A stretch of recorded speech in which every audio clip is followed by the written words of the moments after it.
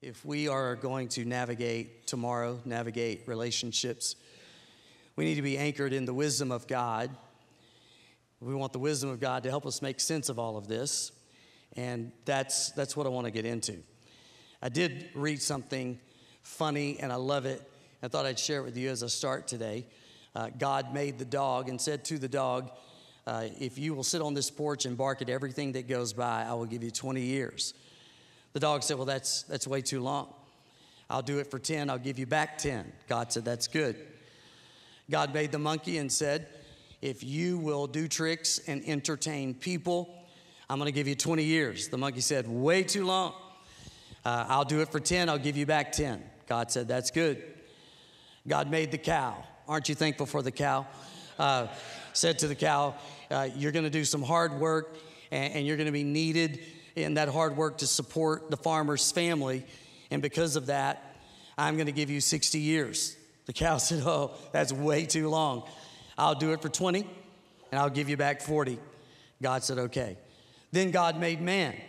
God said to man, you will eat, you will sleep, and play. And for that, I'm going to give you 20 years. Man said, that's too short. So I'd like to take the 40 that the cow gave you, the 10 that the monkey gave you back, and the 10 that the dog gave you. God said, okay, now we get the meaning of life. First 20 years of your life, you eat, sleep, and play.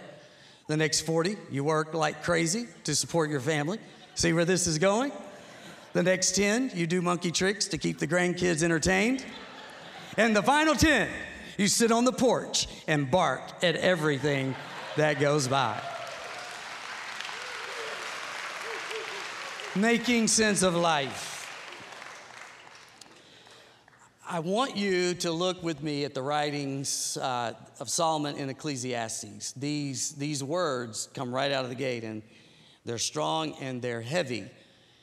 They are intended to jar us, to disrupt us, to make us think.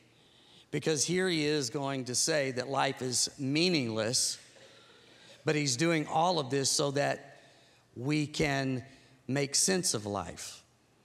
So let's let it speak. The words of the teacher, son of David, king in Jerusalem, says, meaningless, meaningless, utterly meaningless. Everything is meaningless. What do people gain from all their labors, which they toil under the sun? Generations come and generations go, but the earth remains forever. The sun rises and the sun sets and hurries back to where it rises. The wind blows to the south and turns to the north. Round and round it goes, ever returning on its course. All streams flow into the sea, yet the sea is never full. To the place the streams come from, there they return again. All things are wearisome, more than one can say. The eye has never had enough of seeing, nor the ear its fill of hearing. What has been will be again.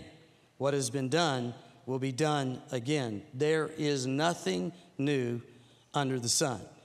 Is there anything of which one can say, look, this is something new? It was already long ago. It was here before our time. No one remembers the former generations, even those yet to come will not be remembered by those who follow them. Pretty heavy words. And yet the rest of the book is going to lean into the discovery of joy, which comes from making sense of all of this. So it's very fascinating that Solomon starts this way. So let's break it down. If you have the note card, you can follow with me. If you don't have one, we have team members that can give you one. If you need a note card, just raise your hand. This is the last day of the note card. Going to go into the next series, and I'm not going to do this. Have you enjoyed these? Well, this is the last one. Happy Mother's Day. Go Thunder. Yeah, we'll bring them back, but I just wanted to kind of try this in this series, and we'll look at using them again. But if you track with me on that making sense of life, number one, meaning, just write down meaning. Because when Solomon uses the word meaningless, In the Hebrew, that means vapor, that means mist. And what he is saying is that what you are and what you're doing, it has meaning. But making sense of life means that I don't try to find meaning in that which is temporal. The infinite meaning that God has for you and is assigned to you is not found in temporal things. Yes? So it starts helping us right out of the gate. Like, okay, that's going to affect my choices. That's going to affect my perspective. The next word is the word monotony. He said, the sun rises and it sets. The river flows into the sea, but it's never full. The wind blows and it comes from north, south, and round it goes. And he's speaking of monotony. So here we are in a new day, but it's very similar to old days. And so there's just this grind. There's this routine. It's just the same old, same old. And if we don't have the right perspective, the grind will get us. And Solomon is saying that when we understand life, then we live with gratitude, and that breaks the impact of the grind, and we start seeing the variety in all of the monotony, and we can enjoy and appreciate a sunrise, even though we've seen it again and again. We can enjoy the wind blowing in our faces, because when we understand life, we can be fully present. And here we are in spring, and we've had spring before. Now, here in Oklahoma, we can jump right over winter, right into summer, but we are actually having spring, everybody. And so we say, well, we've had spring before, but because we're grateful people, we can live in this moment and see the flowers that are blooming, the sun that is shining. Like there is a newness, even though there's nothing new. Even though that here we are, same old, the grind's not going to get us, because we're going to go up with the gratitude and be content. Come on, somebody. That's making sense of life. For all this movement, but no arrival. All this movement, but no arrival. Just the monotony, and it's seeing all the gifts and the blessings of God contained within any given day, so that this day is a gift. Then there's novelty, because he does say there's nothing new under the sun. Now, I have this phone. I don't think it's the newest generation, as they call it, but I remember the day that I got this back in the 90s. Anybody? Whew. When I got this, I thought it was the greatest thing. I'm a young pastor, and I'm going around, and I would get it out cold. I would act like I was getting a call, even when I wasn't. I love to flip it, like I could flip it. And I would be on the phone, and no one would be there, but I'd be glad, because it was like $78 a second back then. I was like, thank you, Jesus. Yes, yes. It was new. It was new. And he's like, there are things that are new, then they get old, and then they're gone. They're new, they're old, they're gone. They're new, they're old, they're gone. I remember this great sports announcer. He was at this football stadium. He said, this is the greatest stadium in the history of football stadiums. You know who said that? Howard Cosell. And only one person knows who he is, because that's my point. We live, and then we die, and we're gone. You know what stadium he was talking about? Pontiac Silverdome. You're like, what's that? I know, it's gone. They imploded it like 10 years ago. So what was the absolute best, announced by the greatest sports announcer of the time, now it's over. So if there is nothing new, Solomon's saying, come on, let that make sense of life. And then you don't put your focus on a product.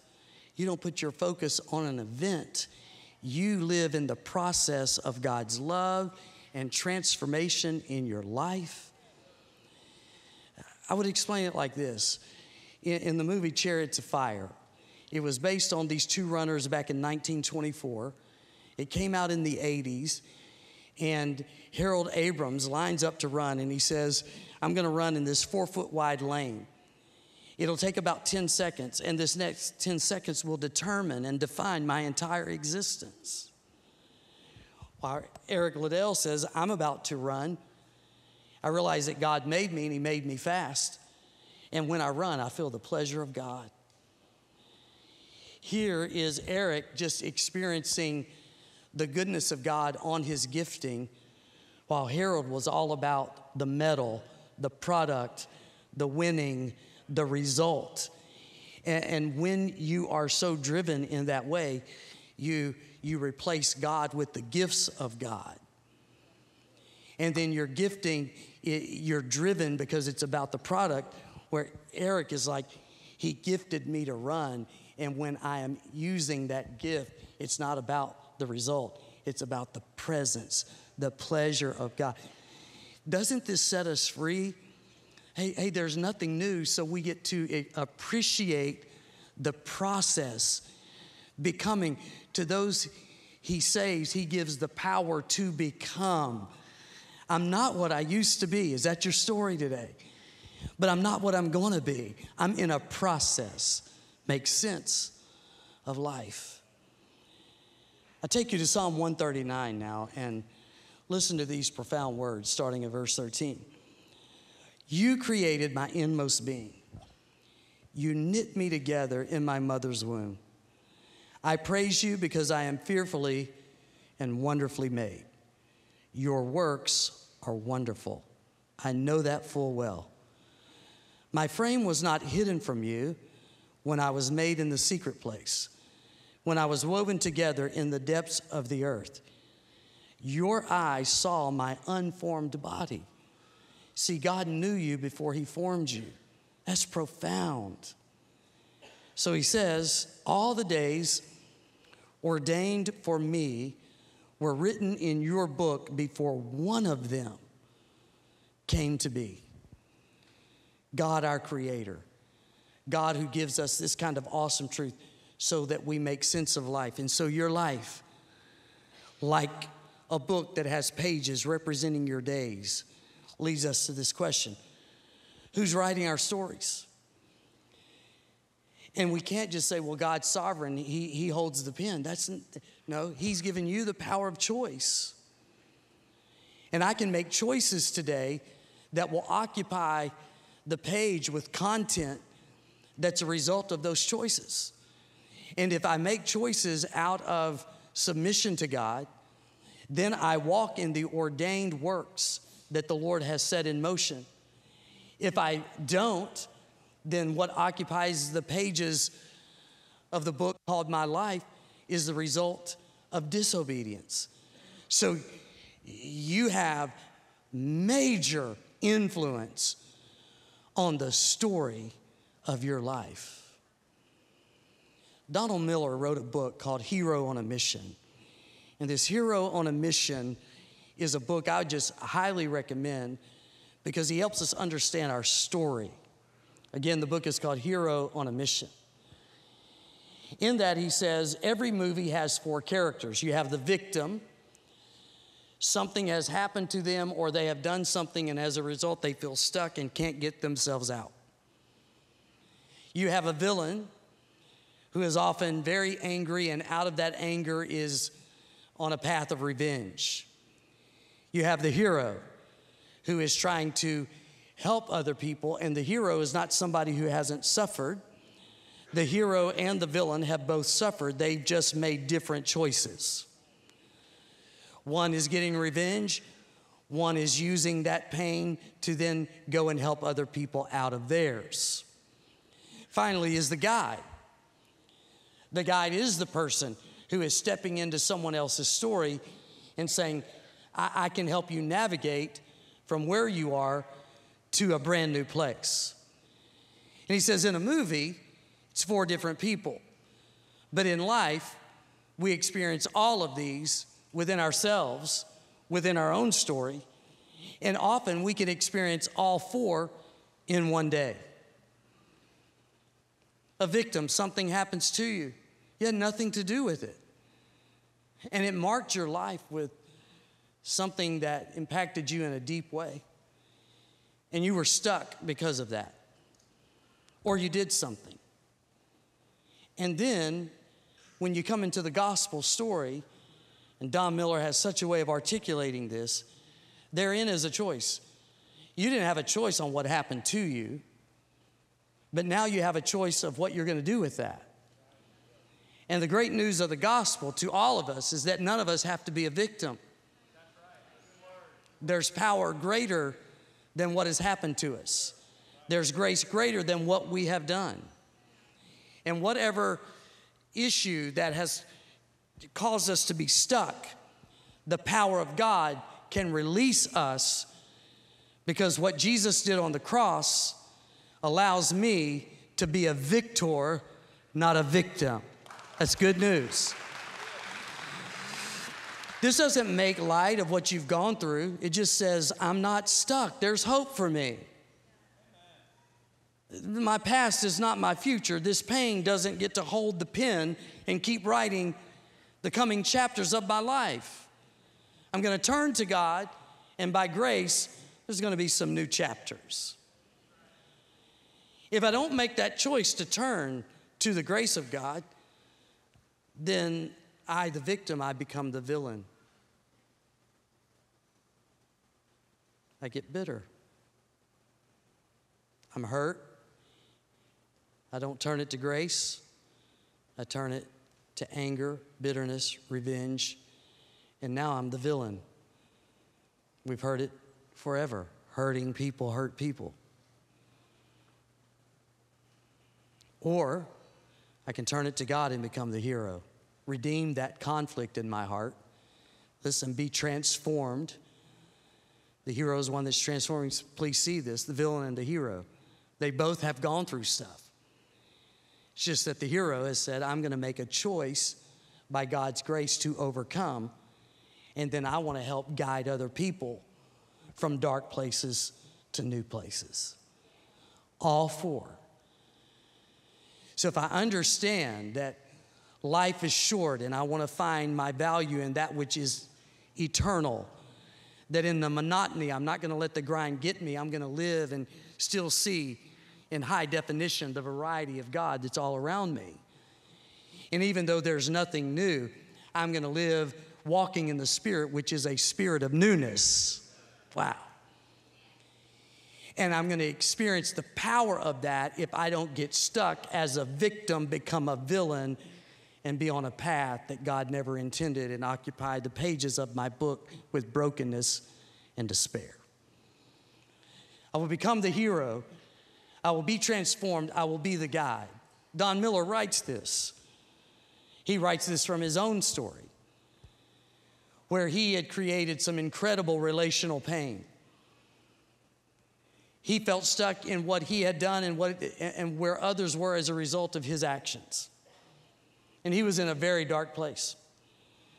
And his phone lit up, and it was Bob Goff.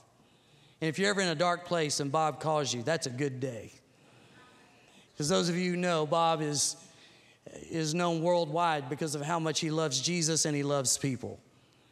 He's the most encouraging person, the most faith-filled person. He's got this like a gift of faith in people. And no matter what they're going through, he can step in the darkest, most broken times and like a Barnabas, be an encourager, a lifter, like the guide. And so he stepped in like that guide in Don's life and helped him to process. And over time, through that interaction, Don got to a whole new place, to such a new place that out of that experience came this book, Hero on a Mission, where he helps clarify. And he says, Don says, I was the victim. I was being a villain. But through God's grace, through the mentorship of Bob Goff, I learned how to redeem that conflict, become a hero. And now here he is guiding tens of thousands. That book is a bestseller for years now. And just to place it in there, Don has become so successful that he has an entire huge space that people are invited to throughout the year to just come and process through their pain and get to a new place. And he guides the process. Do you see the story? Villain, victim, villain, hero, guide. I love it. That can be for you today. Do you see yourself in one of those four? Do you see some steps you need to take, some choices you need to make so that the pages of your future are filled with the grace, hope, power, and transformation of Jesus and the influence of your life for other people in all the best ways? Amen? Little side note, Bob is a huge practical joker. He loves to have fun.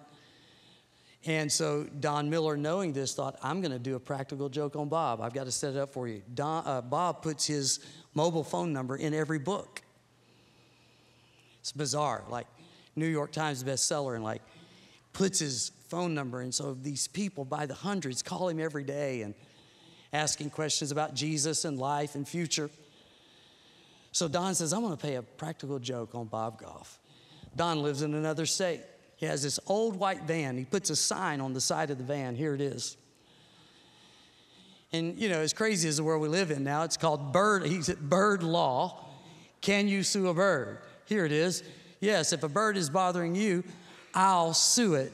And he put Bob Goff's phone number on the side of his van. So here's Don Miller in another state, and so he would be talking, and Bob would say, man, Don, some strange stuff is happening. And Don said, what do you mean? He goes, well, I get these calls, and people are telling me how Jesus is transforming their lives. And then I get a call, and this guy goes, all right, I'm done. I want to sue these birds. How does that even happen? And he goes, Don, I don't even know how to respond to that. It's so good. Let me give you 3 things to take with you today. Here we go. We're making sense of life, and because we have that clarity, let's have a vision of a better future for ourselves and others. Can you say amen? Why do I put that out? Because we're not a victim. We're not victims. We can overcome. There's power to make new choices. There's grace that's greater than our past. Greater is he that is in me than he that is in the world. I can do all things through Christ who gives me strength. He will strengthen me with might by the Holy Spirit in the inner man. He's everything so that I can have a vision of a better future for myself, for my family, for those in my life. Number 2, we need to be connected with a community who are committed to the same vision. That's church, that's group life. Think of Mighty Oaks, veterans, first responders. God meets them in their brokenness. They're like, I'm not a victim, and I'm not gonna be a villain. And now these heroes are finding God's grace, and in the context of community with people committed to the same vision, they're walking in transformation and a great witness of what Jesus can do in someone's life. Number 3, we need to be willing to engage and redeem every conflict that challenges the vision. This is the 3rd one. It's the hardest. It's that choice where you come to the intersection. You can turn one way and become bitter. You can turn the other and become better. It doesn't seem like it's a choice, because the feelings are raw and they're strong. But it is a choice. And by God's grace, we can make the choice to turn to being better, transformed. And that's where we redeem that conflict. We see the spirit of restoration go to work in our lives. Perhaps even a spirit of reconciliation. You may not be able to reconcile with everybody, but it wouldn't be because of your unwillingness. There are several factors that might prevent that, but you're free. You are free. And you're walking in now a testimony of how God can redeem the deepest hurt. And now you're the guide walking other people through it. So this is how Bob helped Don. This is how Don has helped so many. Many people don't know, though, that Bob had the most difficult childhood, a very difficult relationship with his father, very, very, very hurtful, unbelievable pain. And here's Bob Goff, known for being the lover of God, the lover of people, the encourager, this victor. I remember Bob saying to me, he goes, when I went through that, I had a choice. What would I let that define me? Or by the grace of God, would I bring definition to that? What he was saying, would I stay a victim and be bitter? Or would I find grace and overcome and return good for evil and be a help to the world? And you know the rest of that story. And it started in the smallest ways with people around him, and then it grew to him going to Uganda and using his brilliance. You know, he made all of his money as a real estate attorney, corporate attorney. He went to Uganda where witch doctors were destroying children, and he said, this stops. He rebuilt the Supreme Court of Uganda after the Civil War. Having rebuilt the Supreme Court, now there would be consequences to these witch doctors doing this to these kids. He oversaw the building of the prison where witch doctors would go if they were found guilty. And then many were placed in that prison. But because he was the one that orchestrated all of that, he got to say there will be one curriculum in this prison. There will be one book allowed in this prison, and it's the Bible. And then he himself would go and sit down. He does this here in the States with people on death row because he doesn't believe anybody is beyond the grace of God. And so he writes the book. This is not his first one. He writes Everybody Always. Here's the cover of it. And on the cover you see these colorful dots. Well, those are actually fingerprints of witch doctors who have gotten saved. That's amazing, isn't it?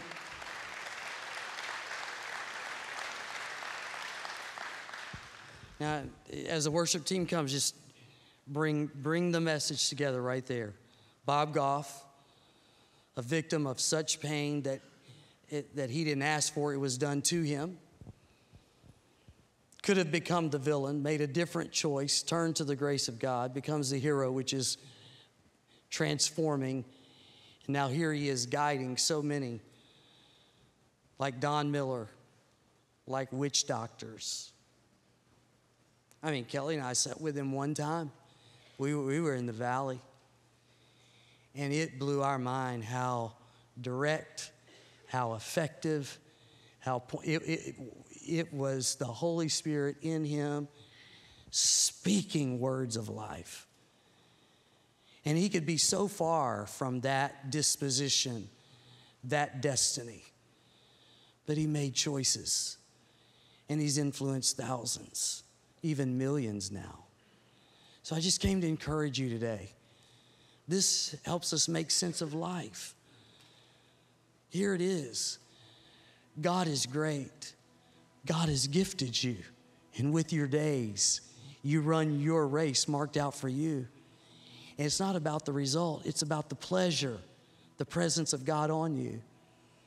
It's about looking forward to the sunrise.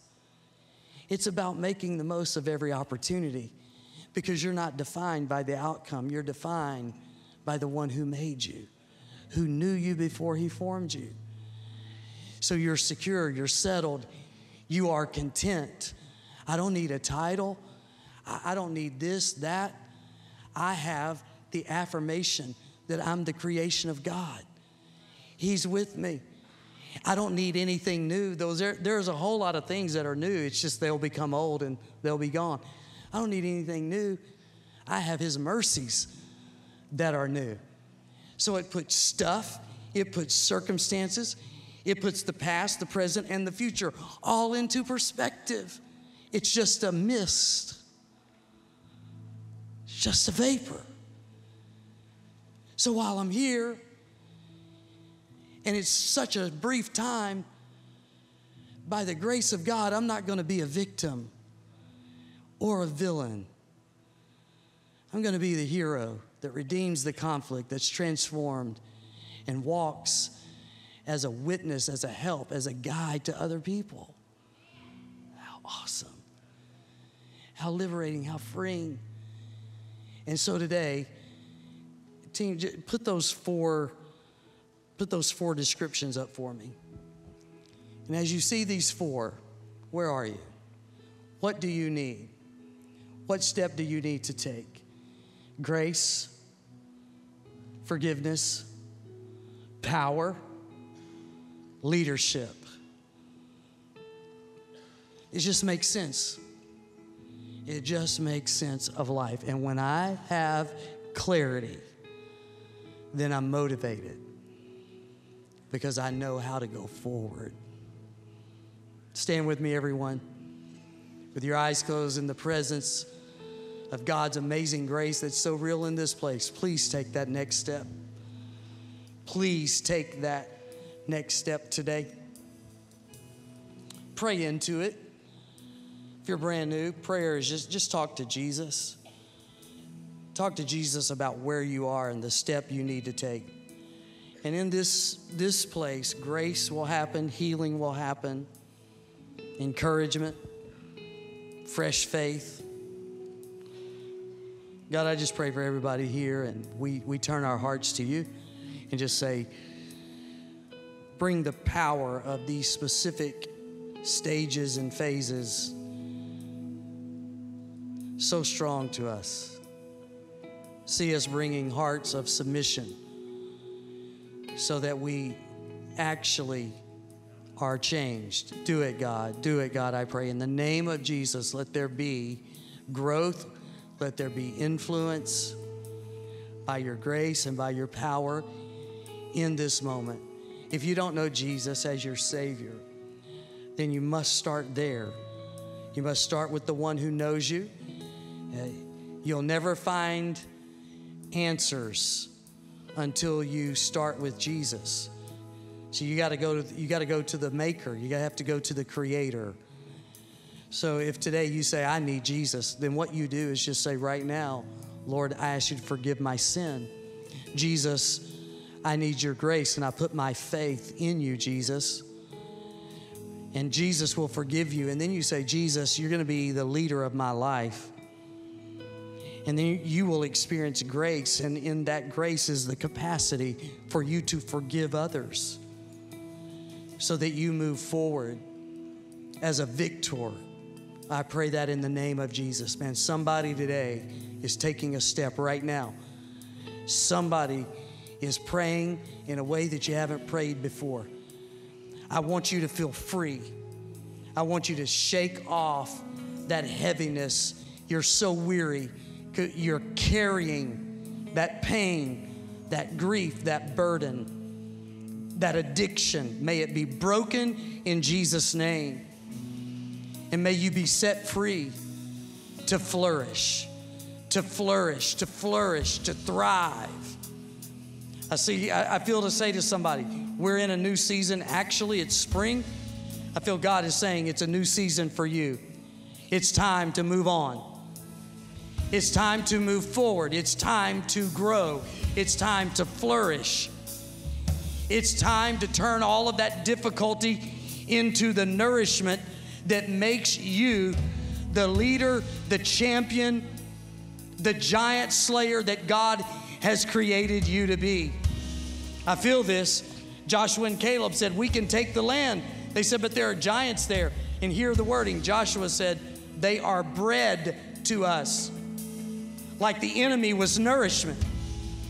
The enemy was just going to make them stronger. Come on, what the enemy set out to destroy you with, God's going to turn it. Hear it. He's turning it right now.